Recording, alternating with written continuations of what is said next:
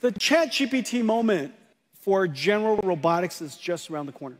And in fact, all of the enabling technologies that I've been talking about is going to make it possible for us in the next several years to see very rapid breakthroughs, surprising breakthroughs in general robotics. Now, the reason why general robotics is so important is whereas robots with tracks and wheels require special environments to accommodate them, there are 3 robots in the world that we can make that require no green fields.